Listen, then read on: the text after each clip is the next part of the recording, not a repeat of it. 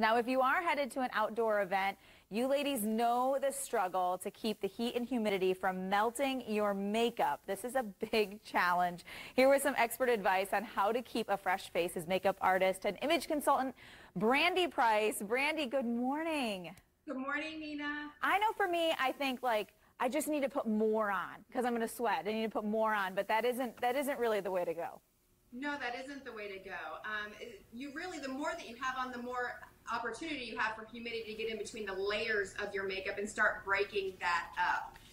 So you really want to err on the side of less is more, and less, the less you can have, the less powder products specifically that you can have, which you would think would be the opposite, because usually you think a talc is going to absorb all of that moisture, but what that really does is it starts to cake up and peel off, which I'm sure if you've been caught out in humidity before, you have had that happen. I know many of us have. The first step really for you to have a flawless makeup experience when you are going out to Ruoff, if you're going to a concert, really is to focus on your skincare regimen first. Because the better your skin is, the less makeup that you have to wear as a whole. And I usually recommend starting with a 4-part process: a cleanser, toner, a treatment product, and a moisturizer. You don't want to skip out on the moisturizer because that's actually going to help create a barrier between your skin and the outside humidity moisture. So you will have the moisture that is retained in your skin, as opposed to drawing in the additional moisture from the environment that we're in right now. So for me, what I'm using right now is a line called Ideal Radiance by Artistry, and that is something that gets rid of dark spots. I don't know, I'm coming up on 40 here, so I'm starting to notice more dark spots, and that helps me have a better makeup routine if my skin has been handled first. So that's going to be really the first step. The next step really is going to be your foundation, and ditching the heavy foundations that are out there that you've been wearing throughout the winter and maybe on the low humidity days to have fuller coverage, and relying on something like this that is a 50 SPF. This is by IT Cosmetics. It is a 50 SPF with a color correcting brightener, and it has more skincare in it. 50 SPF color corrector. This is a self-setting foundation, which means that you don't need product on top of it. This one is considered full coverage. If you have clearer skin, you might want the Artistry one that has less coverage but more skincare in it. So that is something that you really want to err on that side. When you use the self-setting foundation, you don't have to use the powder, which means you don't have to reapply the powder.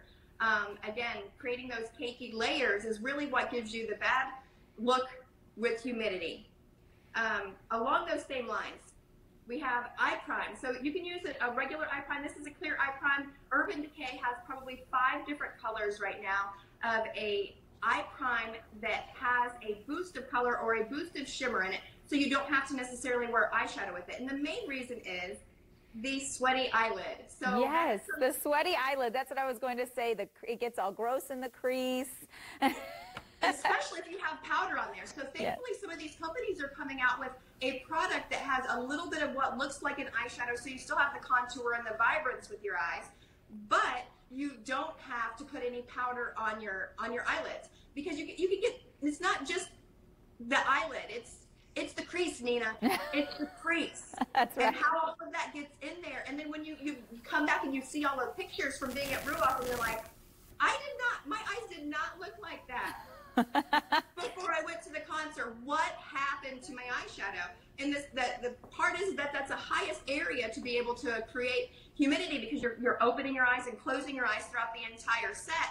You're getting humidity into your eyes and into that powder every time you open and close them, which if you're singing and dancing, that's a lot. Mm-hmm. Yeah, absolutely. Now, I know lashes are huge right now. Everyone wants their lashes to look amazing, and that can be a trouble area when it's hot and humid, because the last thing we want is to start to look like we've been crying or something from our mascara. Right, and what you want to look for mascara is something that is not necessarily waterproof. Save the waterproof for the pool. There are so many even less expensive mascaras that are on right now that you can get from L'Oreal and a lot of other areas that are smudge resistant. So smudge proof mascara. Smudge proof is built to take care of the humidity and not the waterproof part of it. when you're looking at what the composition is of your sweat, you're actually going to be getting rid of little layers of mascara throughout the day because your sweat is eating through, because there is salt in your sweat. And that is what is going to cause that kind of fall off. You might get little flakes. You also might just have a lot of smudging around the eye area, which is not a good look. Not a good look. Right, yeah. We don't want an unintentional smoky eye, Brandy. That is not what we're going for. Especially when that was not what you were aiming for in the beginning. Exactly. Yeah. Brandy, you're amazing. Thank you so much for helping us work with the heat and humidity instead of against it. So important. Okay. Absolutely. See you later, girl.